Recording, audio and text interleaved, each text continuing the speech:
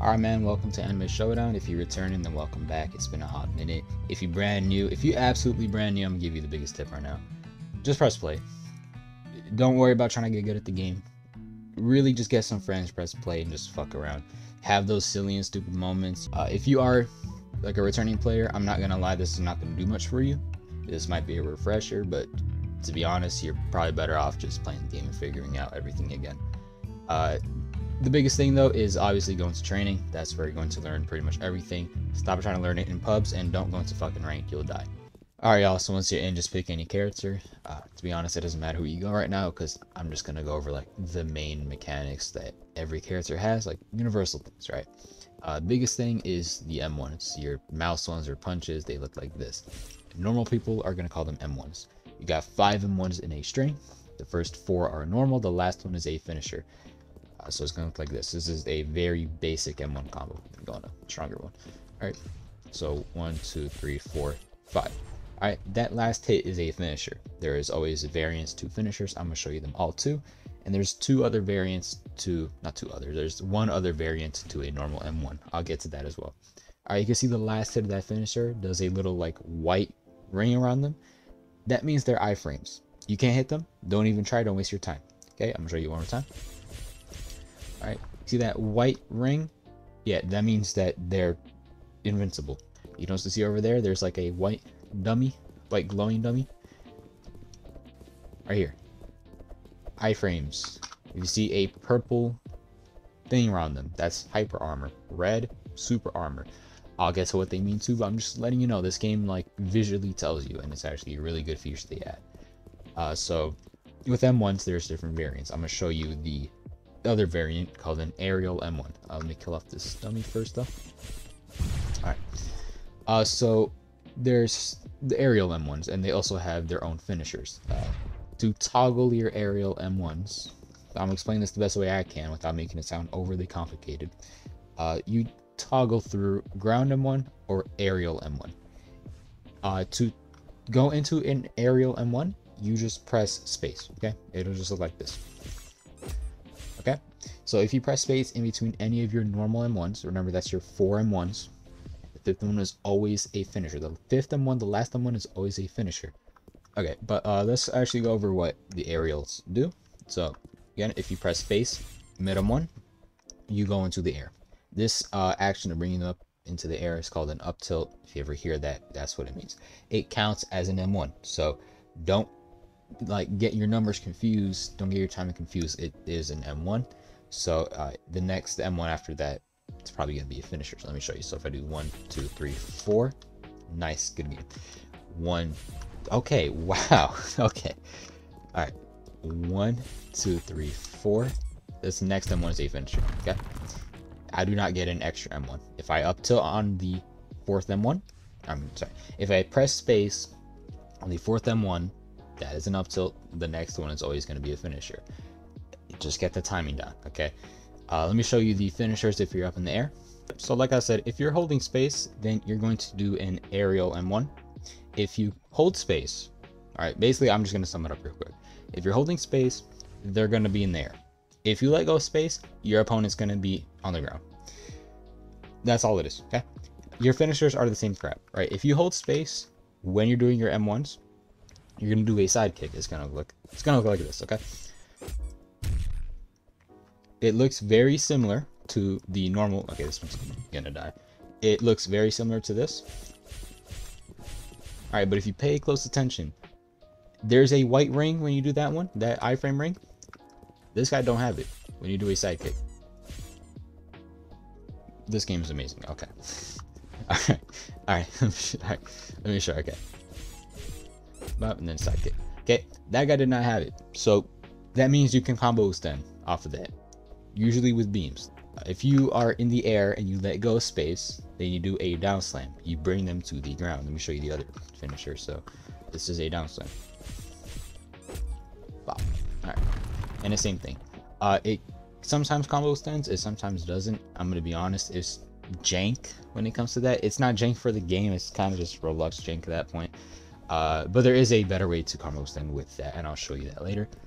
And there is the last finisher I haven't showed just yet. I'm gonna get one of these guys. Okay. All right. So I'm gonna show you the last type of finisher. It's definitely the coolest one because it's like, this will actually shock you when I show you what it really does. So there's an up fling, right? This sends your opponent up into the air, and you do it basically when you do a ground M1, and the last final hit, the finisher, is an aerial finisher. So basically just hold space with your fifth M1. Okay, it's gonna look like this. There, they go up in the air. Normally, if you come from a game like ABA, you know this is pretty useless because you just mainly use it for techs and all that. But this game actually has a really cool mechanic with it, which I'm gonna show you right now. I'm just gonna recap all the finishers one more time, just so you know. So you can have the normal ground finisher here. Okay, it knocks away. It's honestly not that good. I don't recommend doing it over the other ones. Like, if you have the opportunity to do everything else, just do it. I would not stick with this one because the normal M1 finisher does 7 damage, and I think, let's see, up fling does how much? 6. Like, it's so, it's honestly pick your poison, right? The normal M1 is like, I guess if you want them to get off of you, the up fling is like 1 damage off. So to be honest, I would not do the base M1. It's not worth it. Then you also have the aerial M1s. So you have the down slam, which is if you let go spacebar, they're going to be on the ground with your finisher. It's very simply put. If you hold space when you're in the air, they're going to stay in the air with you. I'll show you the sidekick now too. Okay. Alright, and that is amazing. Wow, okay. I'm not going to lie, I don't know why this game is acting up. It usually doesn't, but I really don't know why it's like this. Okay. Alright, there. And that's the sidekick, right? Those are all the finishers you got to really know. What else? Oh yeah. Big thing. If you are coming from ABA, this is a very huge thing actually. If you are coming from ABA, you're pretty familiar with down tilts, which is pretty much if you're in the air and you let go of space before a finisher, you're going to go down with them and do a down tilt. It is a very annoying mechanic. Like an awfully thought out mechanic. This game doesn't have that. I'm going to let go of space as soon as I up tilt them, and you're going to see that I'm still doing M1s into the air. If you feel like the M1s feel a little bit off, that's probably why. Okay, so I'm going to show you right here. Alright, that was an awful example. Okay, I'm going to let go of space. I'm going to try to get my up tilt as soon as I can, and I'm going to let go of space as soon as I can too. Alright, I'm letting go of space.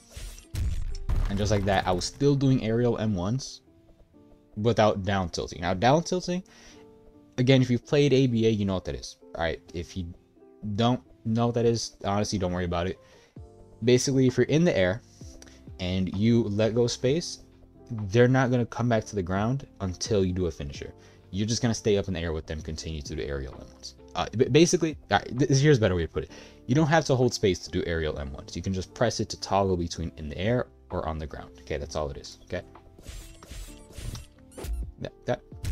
So I highly recommend for you to get very comfortable with M1s because they are the main way you're gonna fight anything in the game. And the next thing I'm gonna show you does branch off into those. That's how you do the combos as well. Just get very familiar, like take some time to learn everything, be able to consistently do it yourself. Oh yeah, I forgot to show you the big thing. Alright, I'm gonna show you the big thing.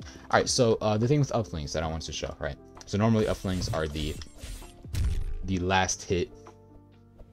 Basically, you do an aerial or you hold spacebar on the fifth one. All right. You can actually combo stun with that. Normally, in ABA, you can't, but in this game, you can. So, to combo stun with it, you have to double jump and catch them. I'm gonna show you exactly how it looks like. Honestly, just try, dude. You'll get it. You'll get it. Like, you just have to try. If you do too early, you're not going to get the double jump back. If you do too late, they're going to get out of stun. I'm going to show you how it looks like if you do too early. Right. If I do too early, I don't get the double jump. If I do too late, they get out of my stun. That normally they're going to block it. I'm telling you now, normally they're going to block it. All right, like that's just, it's not stun for that long. So yeah, you can do that. That is combo stun. It's actually a very good combo stun, and honestly something I do over down slams. So get very comfortable with every finisher, especially your M1s, because you're going to be going up into the air a lot. You're going to have to get used to the timing.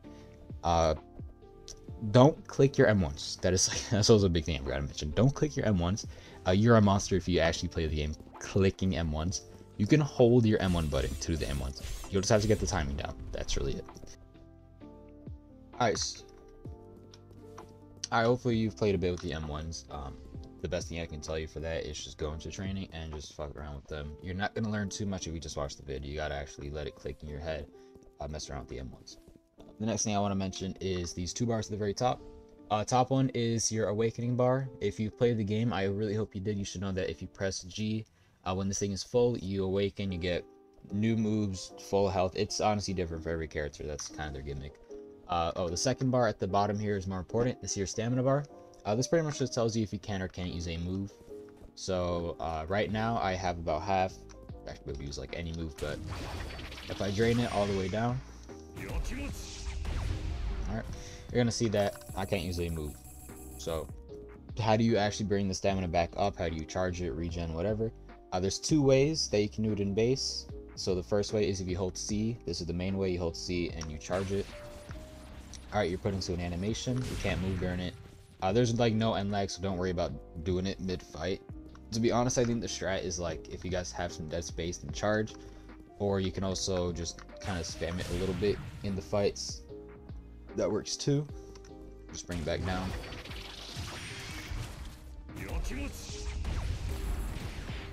Yep. And the second way, and also a really good way, so you don't just have to be charging, is you actually get them off of M1s. Yeah. You only get them off of M1s. You don't get it off of moves. That'd be fucking dumb. You get like a good chunk from M1s.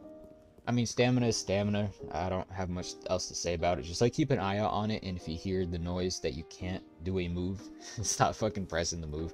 Like if you're like mid combo and you're doing it, then just M1 them. Right, you'll get a little bit of it back, so you can do a move. But yeah. Next thing though is your M2s or your heavies. If you've played Deep Oaken, this is your critical, like your R. And if you played YBA, it's the exact same thing. It's your M2. So this move, you double click your right mouse button. I call it M2. You call it heavy, whatever you want to call it, right? But it takes up a little bit of your stamina, just so you know. It guard breaks. It's honestly like it's the exact same move as this right here. All right, the last hit of my 5th M1 is the exact same move, but it has it uses up stamina and has a wind up to it. Same crap. Okay, and there's a second variant of the heavy, so I just showed you the ground variant, and there is an air variant. So if you go up in the air and do it, you're gonna do a slam like this. It combo starts or extends, whatever you want to call it. It's a very strong move. So basically, you have a combo start in your base. Like that's really good. Again, you just do it in the air. You press M2. You can also do it in a down slam. I don't recommend it like that because I'll show you why you shouldn't be spamming it. If someone does spam you, and I'll get to it as well later, you can perfect block it, parry, whatever you want to call it. See right here? Oof. Oh, he's right here. Okay, right, he's right here. Oh yeah, so if you parry it, and you're like stunned there, really good. So if someone is doing it and it's like extremely noticeable if they are doing it, just perfect block it. It's not too hard to counter. I just pay attention. So I think that's it's just double check. Yeah. And if you're in training and it's not working for you because it's bugged out a couple times for me, like this guy is bugged out, it's not doing it, you probably have to do it on a different dummy or just better get a reset. Alright, so now that you know a little bit more about your M1s, and especially like that's your bread and butter to connecting combos, you gotta learn the main thing about your kit, which is your moves, right? Let me just tell you, every character is individualized enough. I can kind of give you a general guide, like a rule of thumb as to how each move works. They're gonna fall into one of these 5 categories. Some of them can even fall into more than one. Okay, so you're gonna have the first one being poke moves. They are essentially just ranged. They're there to just hit. They're just gonna hit an opponent. That's it. They're not gonna do anything other than that. Okay, it's like my 4 here. It's not gonna combo extend. It is just there to do some type of range. like it's good for like interrupting people and just getting free damage out. So the other type of move is a combo extender.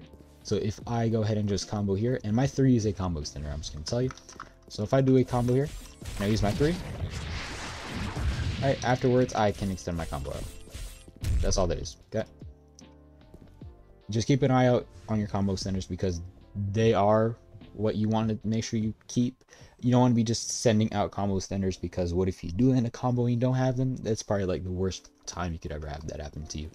The other thing you could have is a combo starter. So a combo starter is just a combo extender, but they are usually really good for starting off a combo. Instead of doing an M1 to start, you can start off with this move. So like my 2 here can start off a combo, right?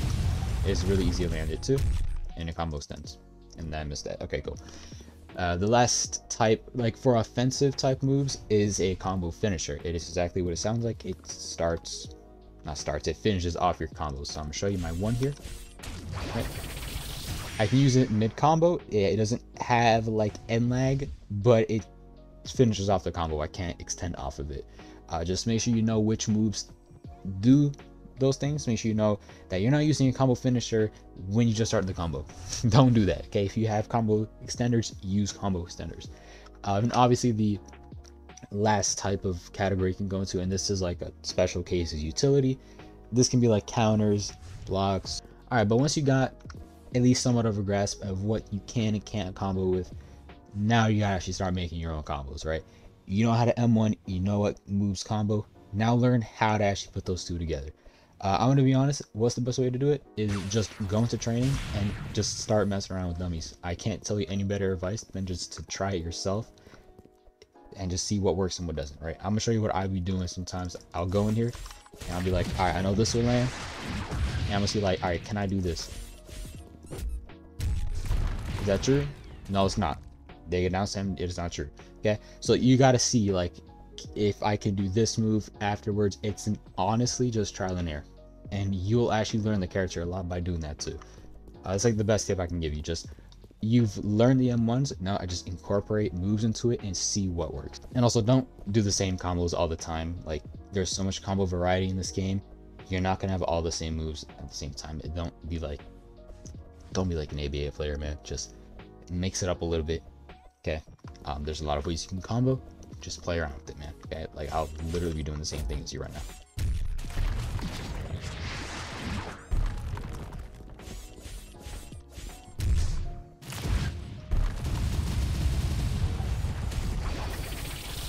Like I said, that would be something I do, right? That'd be a good example of how I would just mess around. I also highly recommend is to use evasive dummies. I'll get to evasives, right? Because I said I'm going to cover the defensive later. But evasive dummies, they just basically track when they get their evasive, right? It's really good to know when they can get out of your combo, because if you can bait out an evasive and then you do your combo afterwards, you have like this amount of time before they get out, right? I always just go with these two. I prefer these, if anything. Alright, they're right there. They get evasive out of that. Alright, so when it comes to offense, I mean, that's really all I gotta say for now. Like, I really could keep going further with it, but this is like absolutely just a beginner's guide. I don't want to get it too complicated. This game just released for everyone. Now we're gonna move on to the defense stuff and like all the utilities and things you gotta know. Biggest thing, and this is always your best friend, is your block. So you have two keys you can use to block, either or. You have your E key or your F key. It's personal preference which one you use. You're gonna see when you block, you have a purple meter at the top. It does not drain when you hold it. Okay, it's not like you can only block for a certain amount of time. It is a block bar where if you take damage and you go, it depletes, then you get guard broken. Okay, certain moves deplete that bar instantly. Some moves deplete it faster than others. Right, this game's like tailored to, not every hit is like universally the same amount of block, like block meter depletion. All right, like something like a barrage, like this for example, right? It guard breaks at the end, right?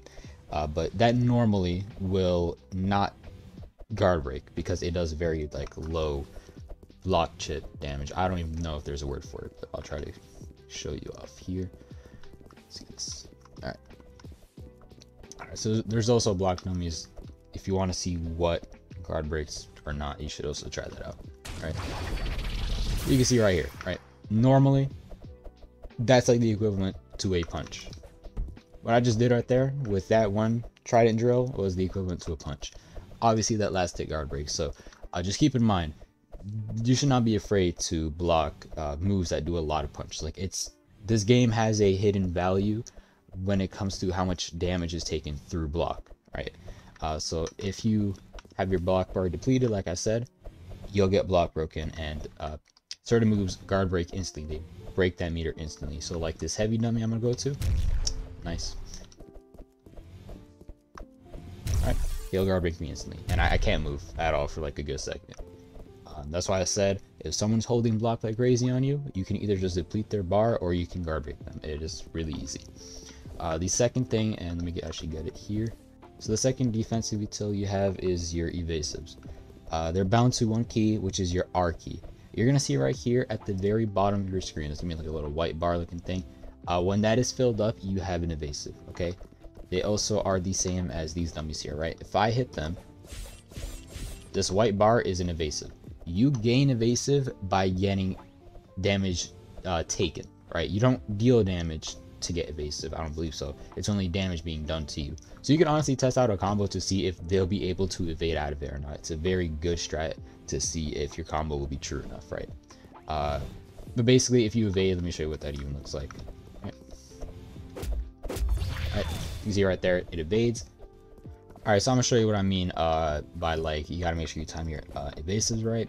Basically, if you get like knocked back, if you're put into a knockback animation and you use an evasive, you waste it.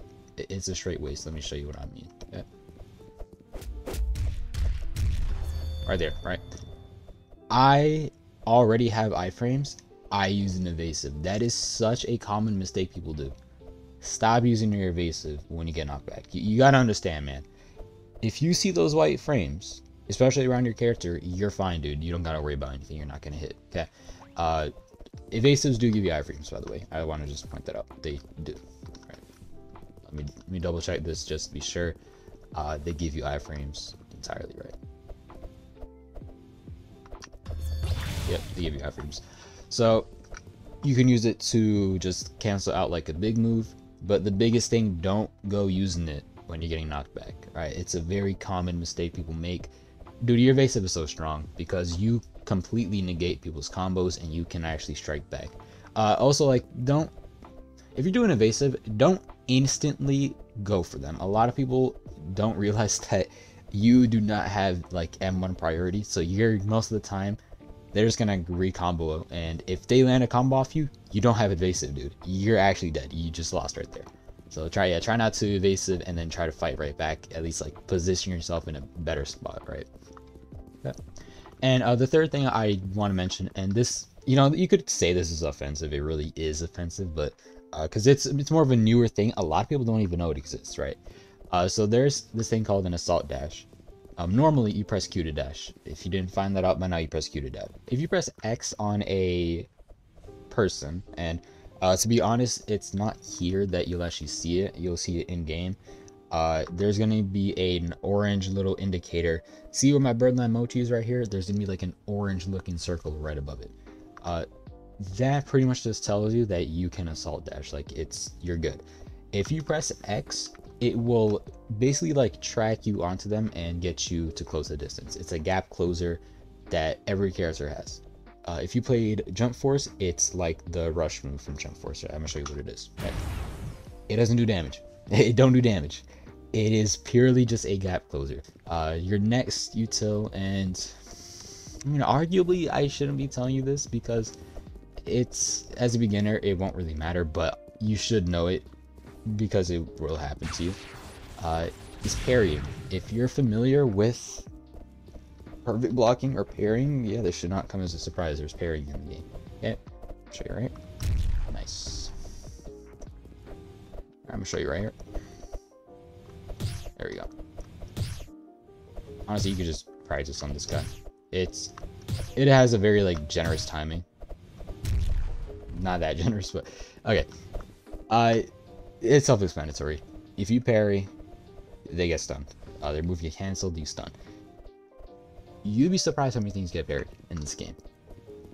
This little thing I showed you right here is parryable. I want to see if I can do it on this guy. See right there. Yep, that's parryable. So M1s are not. Alright, so just the last thing I want to bring up are your armors, or like the state of moves. Basically, there's 3 of them. You got super, hyper, and iframes. I'm gonna call it white, purple, red. Red will reduce any incoming damage by 50%, and you can't get knocked out of your move. You have no stun. Okay. Purple is you take no damage, you can't get knocked out of your move. An iframe is you can't take damage and you don't get stunned. It's honestly, hyper and iframes are the same. They don't make a difference, except for that usually hyper is a lot shorter than iframes. That's mainly it. I think that's really it for like defensive utility. I don't think there's anything else you're gonna miss out on. Yeah, just like I said, just keep an eye out on your block and make sure you don't use your evasives at the wrong time. Like a huge tip I have for using evasives though, obviously don't use it like an idiot when you're getting knocked back. You waste your evasives if you do that, okay?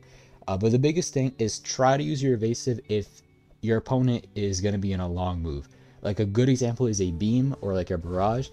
If you use an evasive during then, you'll have so much time to set yourself in a position where they take a combo essentially, especially beams. Beams are like free, okay? Just keep that in mind. Yeah, but that's really it. I don't have anything else to honestly tell you right now. It's really a beginner's guide, right? It's for the people who just started out. Just enjoy it. I'm really excited the game is back, so have fun with it. I really hope this game like continues to keep doing what it's doing. I really hope it doesn't have the same situation as before. There's a bunch of characters now. I think we have like 20 or so. So just enjoy it, man. I'm really excited to play it again. But yeah, I'll see y'all later, hopefully, and happy holidays to y'all.